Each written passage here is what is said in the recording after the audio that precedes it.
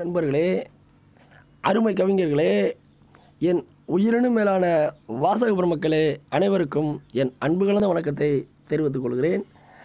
இது கோபிநாத் பாரதி அவர்கள் எழுதிய புது கவிதைகளை பற்றி நாம் காண இருக்கிறோம். ஆசிரியர் சென்னை பொறியியல் கல்லூரியில் உதவி பேராசிரியராக பணிபுரிந்து வருகிறார். அருமையான கவிஞர். தன்னுடைய கவிதைகளை முகநூல் பக்கத்தில் ஒவ்வொரு நாளும் பதிந்து வருகிறார். அந்த கவிதைகளை பற்றி இப்போது நாம் பார்ப்போம். நாதியற்ற கடலுக்கு ஆதரவு கொடுக்க வரும் 1000 கால்கள்.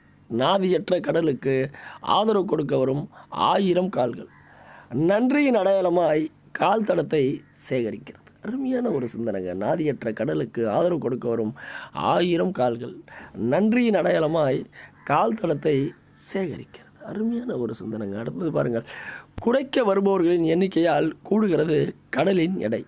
குறைக்க வருபவர்களின் எண்ணிக்கையால் கூடுகிறது கடலின் எடை. சக்கரை வியாதின்னு சொல்லிட்டு பார்த்தீங்கன்னா அந்த கடற்கரை ஓரமாக அப்படியே நடந்து போயிட்டே இருப்பாங்க. அந்த எடையை குறைக்கிறதுக்காக பார்த்தீங்கன்னாக்கா அது ஓடுவாங்க, நடந்து போவாங்க. அதுதான் கவிஞருடைய சிந்தனையில் அப்படியே ஒரு குறைக்க வருபவர்களின் எண்ணிக்கையால் கூடுகிறது கடலின் எடை. அருமையான ஒரு சிந்தனையான கவிதையாக அது இருக்கிறது. அடுத்தது பாருங்கள். அதாவது மழையை எதிர்பார்த்து அந்த மண் அப்படியே மௌனமாக இருக்குது. டக்குன்னு ஒரு கவிஞருக்கு ஒரு சிந்தனை பாருங்கள். மண்ணின் மௌனத்தை கலைத்தது மழை. அருமையானது.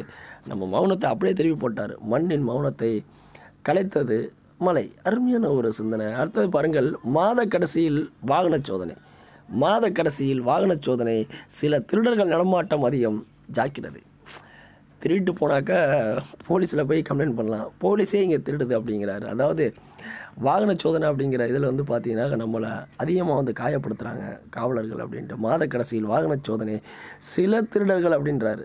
சில திருடர்கள், ஒரு சில வாகன சோதனை ஈடுபடுறவங்க அவங்க இது வாங்குறாங்க அப்படிங்கிறத சொல்கிறாரு. சில திருடர்கள் நடமாட்டம் அதிகம், ஜாக்கிரதை. அருமையான ஒரு சிந்தனை கொடுத்த கோபிநாத் பாரதி அவர்களுக்கு என் சிரம் தாழ்ந்த நன்றியை தெரிவித்துக்கொண்டு மீண்டும் ஒரு அருமையான படைப்போடும், அருமையான கவிஞரோடும், அருமையான சிந்தனையோடும், அருமையான புத்தகத்தோடும் உங்களை சந்திக்கும் முன் உங்களிடமிருந்து விடைபெறுவது உங்கள் அன்பு நண்பன் தில் பாரதி.